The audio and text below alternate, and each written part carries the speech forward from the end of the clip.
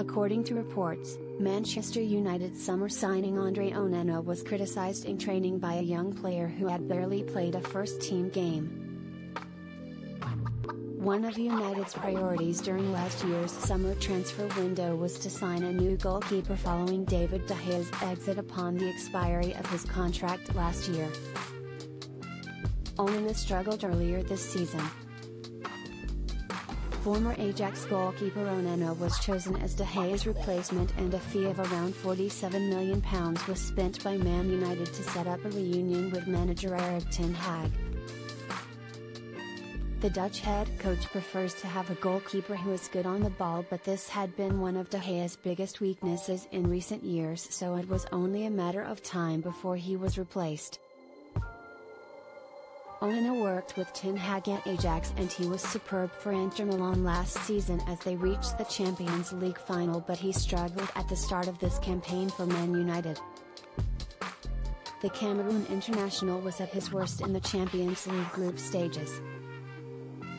He made a few high-profile mistakes as Man United failed to reach the knockout stages of the competition and did not enter the Europa League as they finished bottom of Group A. Onana's performances have gradually improved as this season has progressed, but he was under serious pressure at the start of this campaign.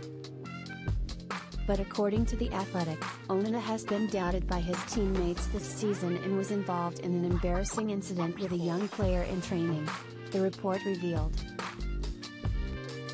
Even though a stern-faced Erik ten Hag refused to blame him for errors, his teammates doubted him, no matter what they said publicly.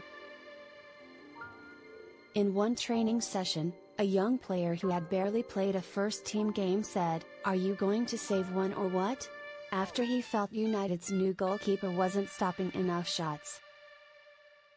Onana was down and told people close to him, "I don't know what is happening to me with these mistakes. I always have confidence in myself, but now I'm losing it." Those who know him best said he moved his body differently during games. The goalkeeper they saw wasn't the goalkeeper they knew. "I am not happy."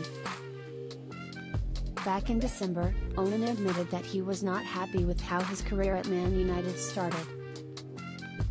"If I have to speak about my season so far for Manchester United, I am not happy because I know I can do much better.